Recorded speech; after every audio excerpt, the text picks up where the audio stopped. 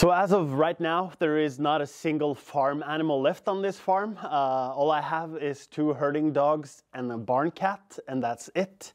And it's a pretty strange situation to be in, and also kind of a comfortable one. But we're going to talk about that a little later on. I thought I'd take you along for a little farm tour to show you how I'm thinking this whole operation this year.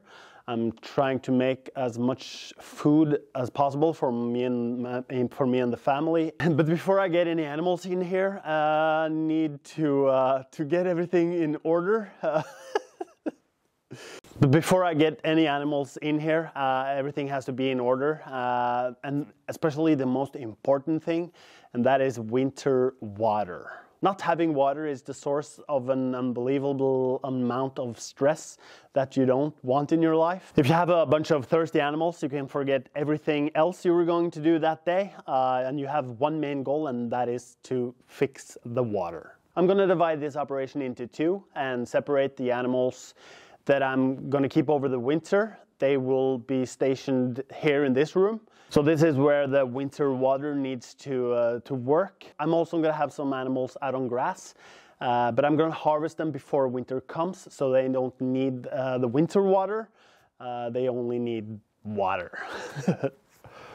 So after losing the last duck and chicken, I started to strip down this whole room, and I wanted to build it from the bottom, starting with the water. And I'm debating whether to dig it into the ground or have heated fire tubes, water hose, yeah, pipes, and have heated water pipes. The thing about that is when the power goes out, the water freezes, and one thing is if it thaws and everything works, but if that means that the pipes will break because of the ice inside, that's a no-go. The main thing is that it works. I can't sit in the office and wonder if the animals have water or not. It just needs to work. So if we take this room and what I'm thinking, and none of this is set in stone, so the ideas tend to float around a little, but that's the entrance. And over here, I would like to have some, a mama pig. But I don't think I can have only one. I probably need 2, so it has company. And when I talk about this now, this will be their winter home. They will still have access to be outside all year long. This is just for the winter. And I want 1 or 2 pigs in here, exit out there. So they would then come out here and have this whole place for themselves. I would make an enclosure or a pig pen here, so that when there is a flood, I don't have to let them all out. And the thing is that those pigs will be the mama pigs, and when they have piglets, they can have this whole place for themselves, like a bay of pigs, or that's probably the opposite of bay of pigs. Is it a peninsula? So if this is the entrance when there are only 1 or 2, and they have this pen and this whole place. But when they have the piglets, they move out of here and into the møkkakjeller. So when they are a family of 5 or 20, they can all live in there. And then I would only need water for the summer. I don't have to think about it freezing. The pigs are going to get harvested before winter comes anyway. And when they are harvested, the mama pigs moves back in here for the winter. So there used to be, echo. There used to live cows here, and they lived upstairs. And when they pooped, the farmer just scooped it down, so it fell down here. But I could fill this area up with straw, and could easily fit a couple of mamas and some piglets. I would just need to get all the water out first. We have a flood every spring, and sometimes the water level rises and fill this room with water. So for this to work, I would probably need to pump this water out and also wait for the flooding season to be over. So that's a thing that I didn't think of.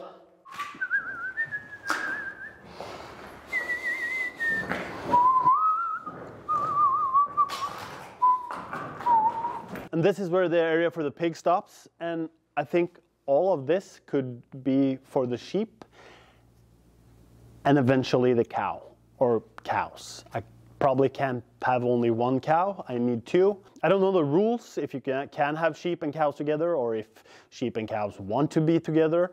But I'm thinking maybe make a smaller pen so that the sheep can fit in and go out and in as they please. I also would like to have a couple of chickens in here.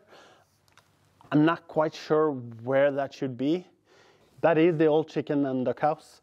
And I'm thinking either this could be a place for chickens or for layer hens, or this whole area could just be a door and an entrance. And around the corner from the pigs, we have the entrance for the sheep and the cows, and they will come out here.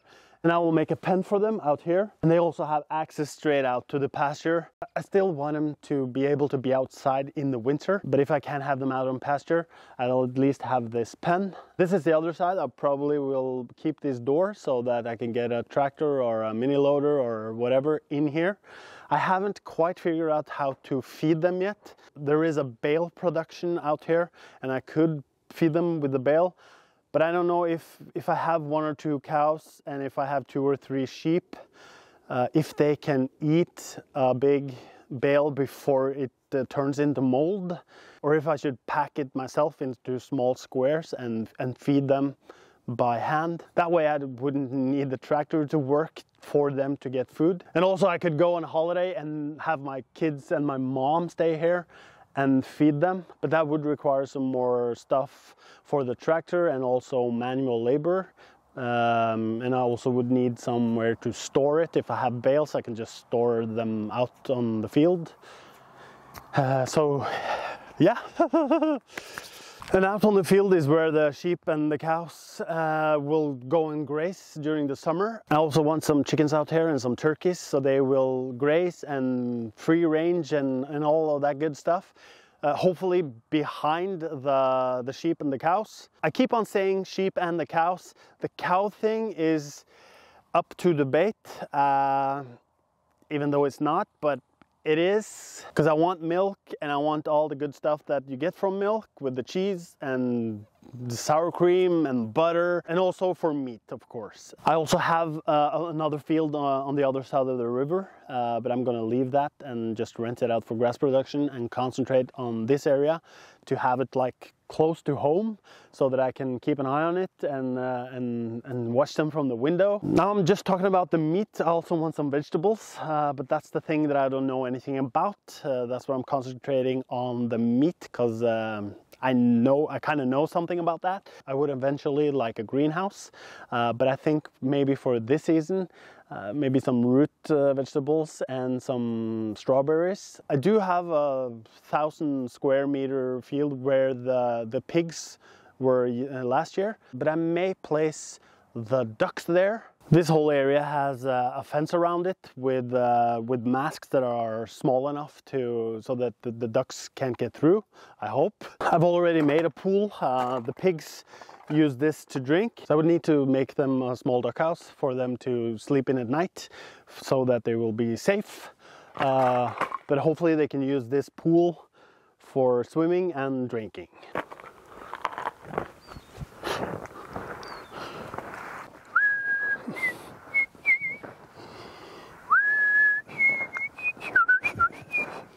And if you haven't heard the song that I'm humming before, you should, right after this, go into Spotify and look up Mary Schneider, Yodeling the Classics. I think this one is called Skater's Waltz.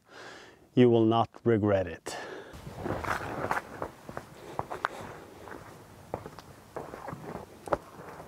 So this is also on the list. It's funny how you try to prepare for winter and suddenly it hits and everything freezes and gets covered in snow, and when spring finally arrives, it's kind of like you have all this junk lying around that you haven't seen in 5 months, and suddenly it all reappears, and yeah, at least it won't go anywhere for a while. but at least I know where it is. Another thing I need to check out is I have all these trees that are lying around on the property, and it seems like I have a beaver. So a hot tip is that that's what the next video will be about.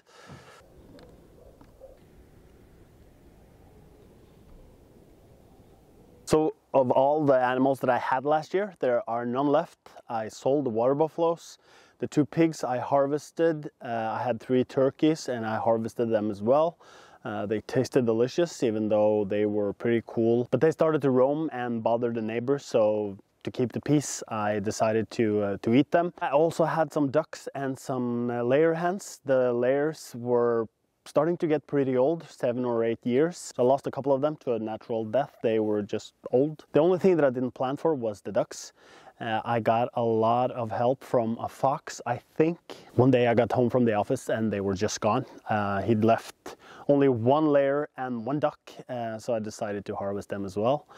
And now there are no animals here, and it's so strange because I'm used to having animals around me all the time.